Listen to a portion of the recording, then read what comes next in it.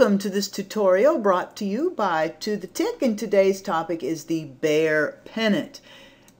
Technical analysis and trader experience have put pennants as a price pattern at the top of the favorites list in a group known as trend continuation. For traders, this means we get to watch the pennant pattern unfold, then have an opportunity to capitalize after we've seen it. Now, this image represents a bear pennant price pattern. It's important to note that a price pattern in this case has two parts. Part one is the actual pole, and part two is the pennant attached to a pole. Now, the pole itself establishes trend direction. You'll notice in this case the base is at the top, the tip is pointed down lower, and that gives it a bearish direction. The pennant itself has no direction. It would be considered neutral unless it's attached to that pole. Therefore, to be a bear pennant price pattern, you're looking for a two-part pattern, and it must have a pole. Without the pole, you do not have a pennant price pattern.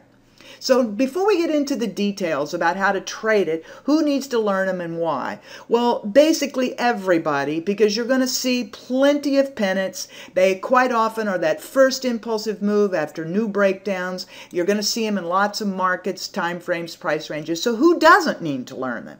So let's get into understanding their characteristics and finding out how we might benefit from being able to trade. First, we're going to focus entirely on a bearish pennant where it might lead into that continuation of trend, and we have to establish a reference point. So the bears are smashing here into a big base of support that the bulls have held for a while. They've worked on it, and that's the first thing they have to do. They must get through that line and then manage to prove that they can hold it as a new breakdown, and we will watch the formation of part one of our price pattern, which is the pole. You are watching the formation of the pole. So we now have a base to the pole. We have the pole extension action out of that pole, and then we have a pole tip, which also correlates with the swing low here in price. You'll notice that the pole is not straight up and down, but it is tilted, always will be, towards price. We get our first bar or two down here that establishes a swing up effort and then a swing down effort, where we've confirmed that the support down here has stopped the decline, and we've managed to get a second swing up. So now we actually have enough components to the pattern to start working on part two. Part two means we have those swing lows, swing highs, and now we can draw some trend lines that represent our immediate definition of resistance across the top and support across the bottom. Now we're going to bring our image back into the picture again, and you'll notice first of all the pole is not straight up and down, it is tilted towards price. You'll also notice that there are the base and the pole tip all in place, and we are finished with that part of the process. So let's focus on part two. In a bearish continuation pattern, we're looking for this period to be a consolidation, a pause in the action.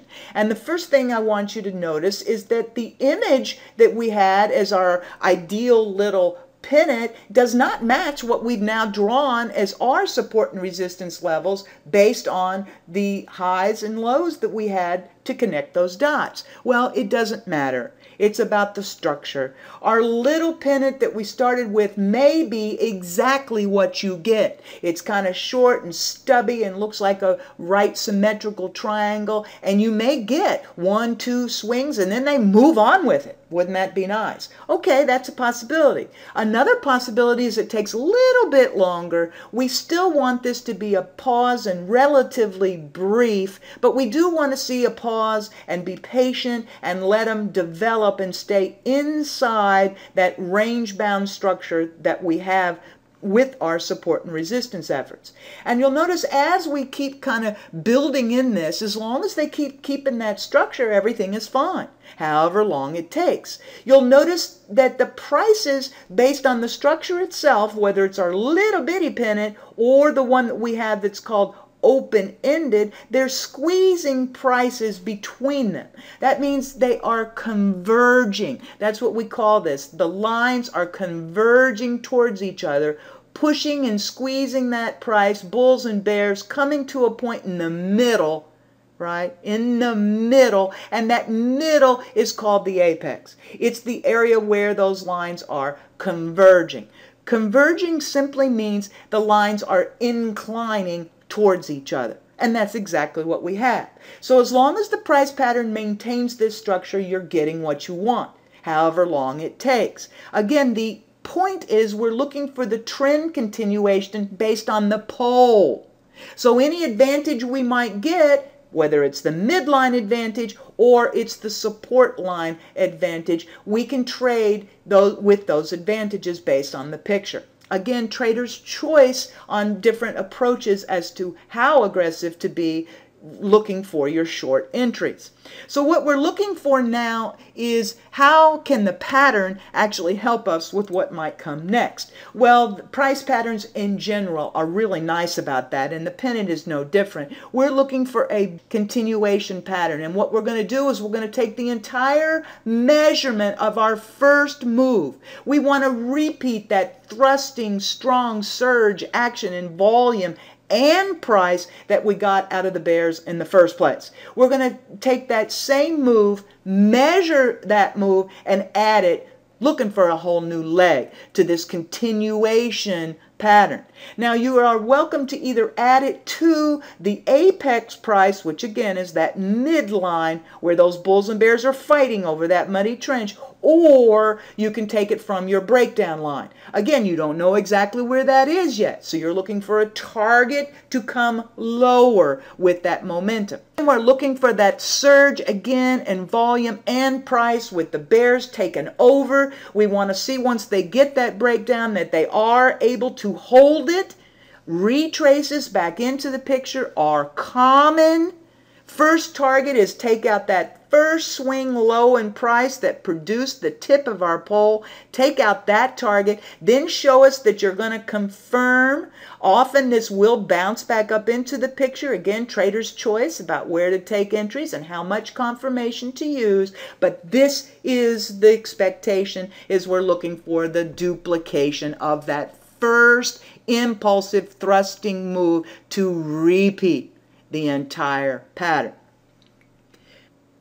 In summation, we need to understand that in a bearish pennant, the most important characteristic is the pole. The identification of that breakdown and a big surge and that impulsive move out of the bears. You want to see it stronger and deeper, the better. The bigger the volume, the bigger the spread in price, the better for the possibility of your continuation of trend. Everything about the pattern after that is all still going to be based on the pole.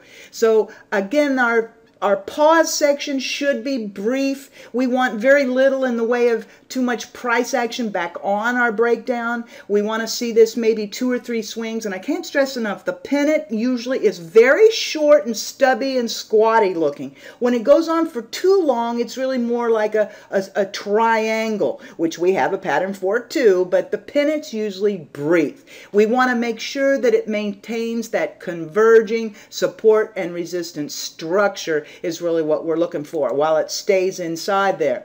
Now the apex and the breakdown, both, either or, we're looking for a push in volume and price that basically says the bears have pushed through that midline. We're not getting back above there anymore, and that apex is that middle, and we're looking to add an entire move that happened the first time to one of these values and see if we can get another leg out of the pattern. And with that, you're welcome to either use that apex or the breakdown number. You want to take that number and subtract the value of your original pole, and then you will have your measured move target.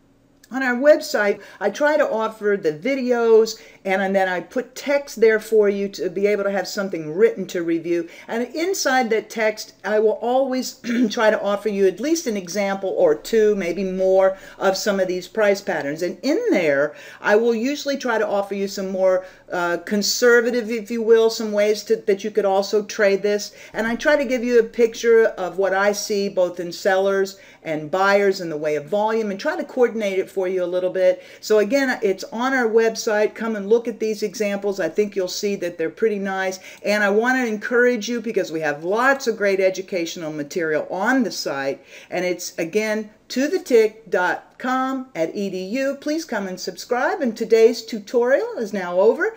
And it's been on the bearish pennant. Thank you very much.